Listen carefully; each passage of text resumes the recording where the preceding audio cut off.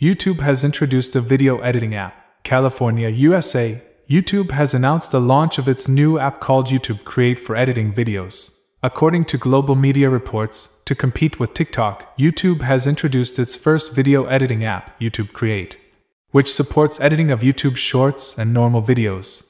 The app has a number of features including editing, auto captioning, voiceover capabilities and beat matching technology along with filters, effects, transitions and access to a library of royalty-free music.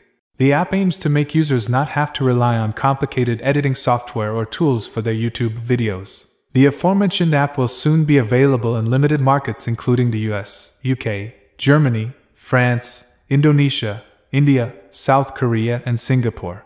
The app will be in beta version with the aim of evaluating comments and user feedback to improve the app. The app is free for all users.